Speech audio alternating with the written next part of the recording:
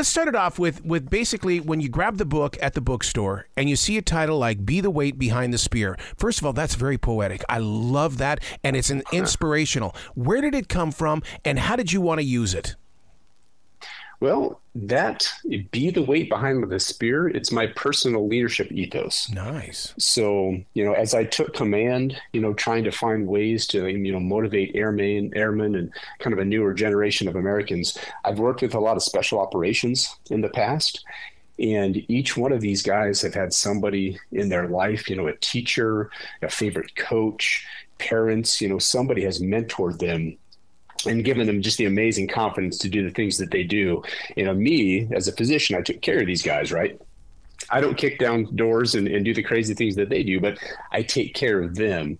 And I look at them as the tip of the spear. Yep. And so I want to motivate Americans to be the weight behind that spear. We can't all do those crazy things, but we can definitely help raise the next generation of leaders, to do those things. So that's my personal leadership ethos. Well, I'll tell you what, though, this book is needed right now. And I mean, it's needed for every generation. I would love to see a Generation Z or a Generation X to read this book as well, because as they step into the business world, they need to be the weight behind the spear.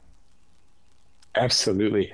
What people don't realize is that this younger generation just, what I've seen as a commander and some things with just kind of lack of leadership and accountability and just some things, business leaders need to get involved earlier on. Yep. Because one way or another, this will be your problem. You're going to deal with these kids when they're coming out of high school or coming out of college that lack these skills, or you can get involved right now and coach or be a mentor or do something in your community to help build the skills for these kids, because they will get to you at some point.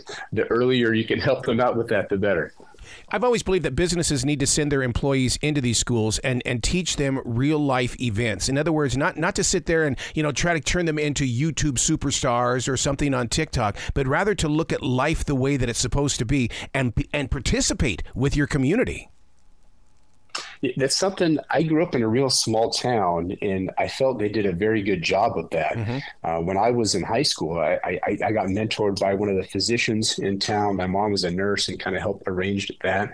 And then the hospital actually had an internship program. They got high school kids involved in just healthcare in general, and just learning some other life lessons from a pretty early age. And I think that's something that we can replicate in every community. I feel very fortunate. I just had some great mentors and coaches and teachers, yep. and I got to talk about them in the book.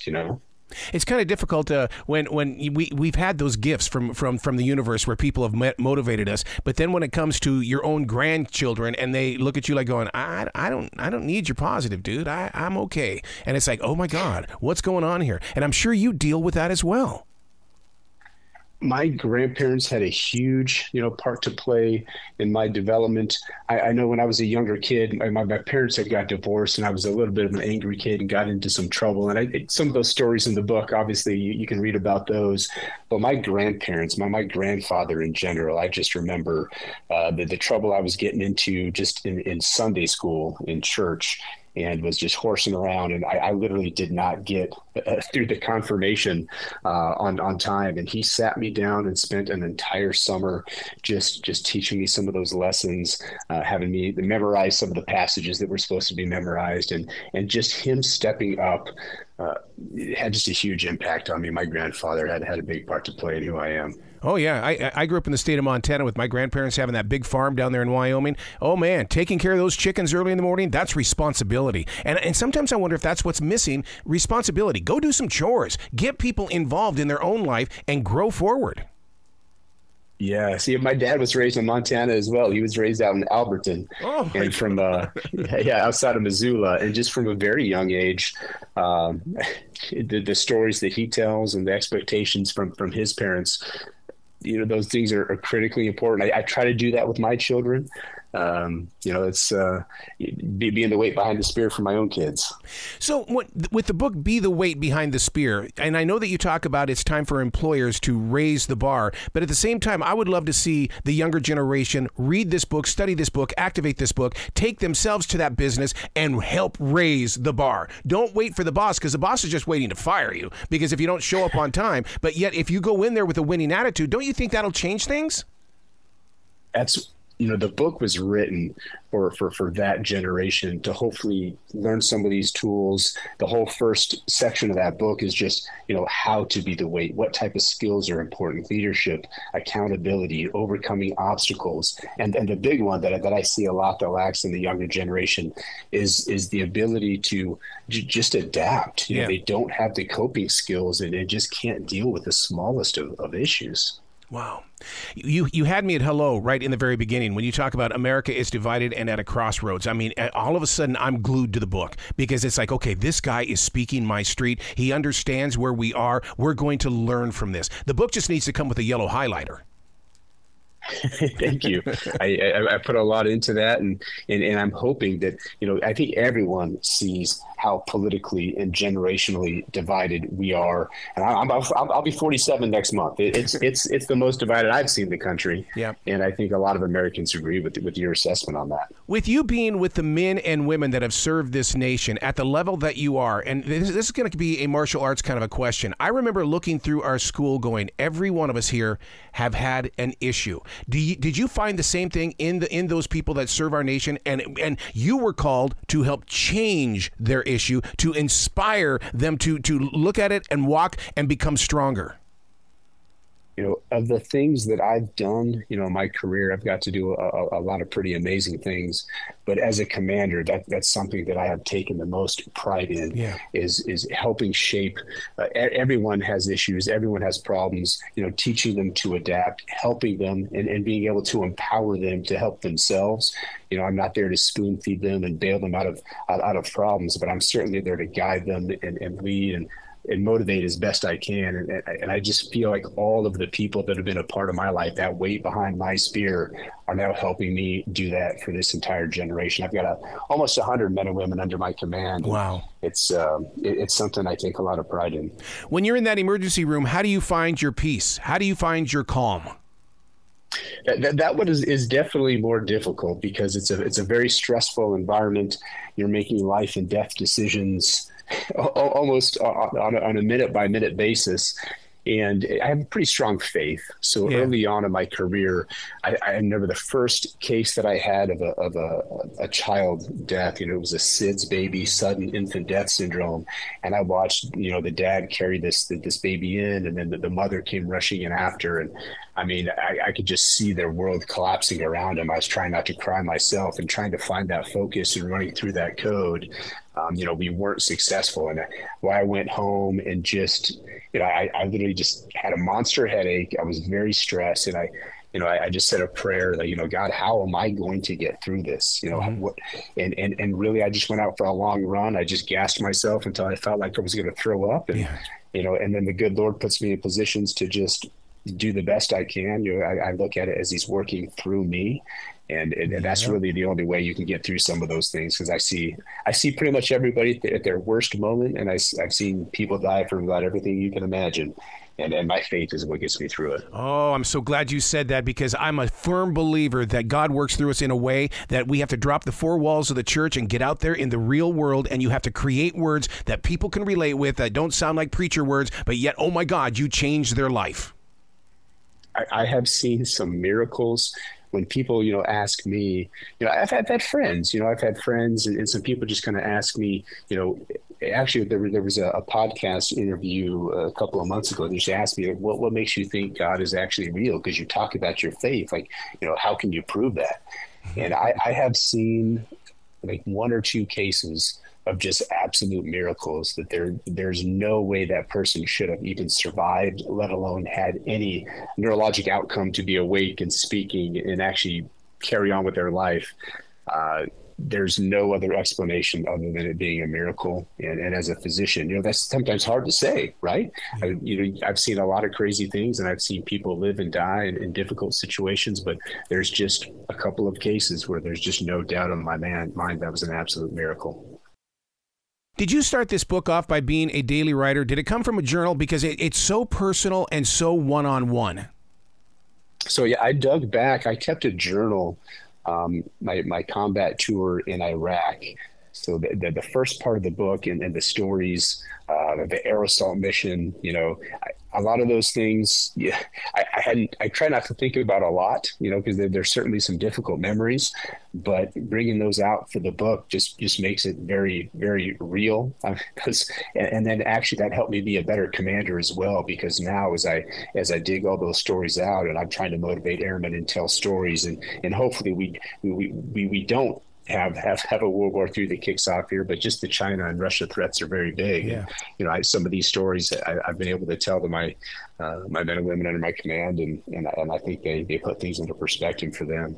I'm so glad that you went back into those books to do that, because I believe in the theory that, dear future reader, in other words, we don't know who's going to receive our words when we put them down on paper, and it could take several years for them to come out, but look at what you've done.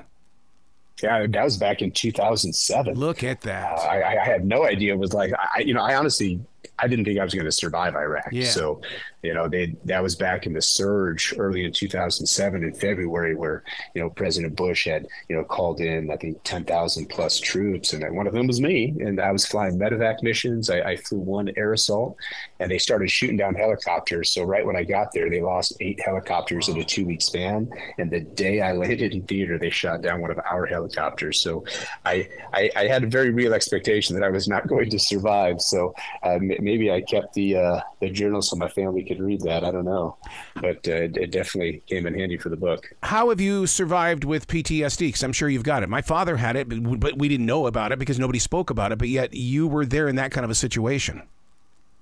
It was very difficult to talk about a lot of those things for maybe the first 10 years. Wow. And I worked at the VA hospital in Durham. And the first time I really kind of recognized where I was struggling was this old Vietnam vet was one of the physician assistants. And he sat me down and he just started asking me some questions, and you start getting a little nervous and sweaty, and your heart rate's going up there, just things that you try not to think a lot about. And he really sat me down, and just over the several years that I worked there, I got to talk with him a lot. And I think that kind of helped, that was him probably mentoring me on how to really kind of survive mentally for some of those things that I had experienced. And I think it's maybe a better person, a better father, and definitely a better commander.